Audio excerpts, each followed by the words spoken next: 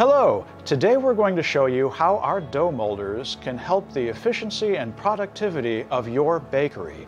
Our dough molders can shape pieces of dough into a wide variety of cylindrical shapes, from long and thin to short and wide.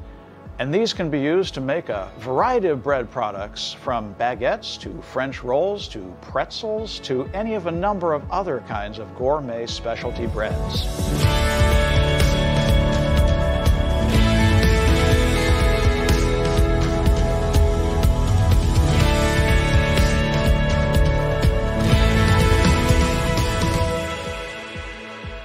The DM31 features two sets of stainless steel rollers to more gradually flatten the dough. It also features a very durable and reliable chain and sprocket drive paired with an extremely reliable half-horsepower motor. You can count on the DM31 to provide years of trouble-free operation.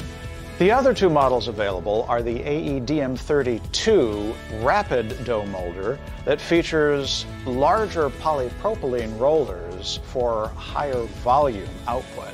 Our other model, the DMMS28 Dual Mode Molder and Sheeter, features a two-way conveyor belt so that it can also be used as just a sheeter. Our dough molders process the dough in three distinct stages. First, the dough is pressed against two stainless steel rollers to get the right thickness. Then it goes through this curling chain to curl the dough. Finally, the dough is pressed against a pressure plate that squeezes out any extra air and forms the dough into its final shape.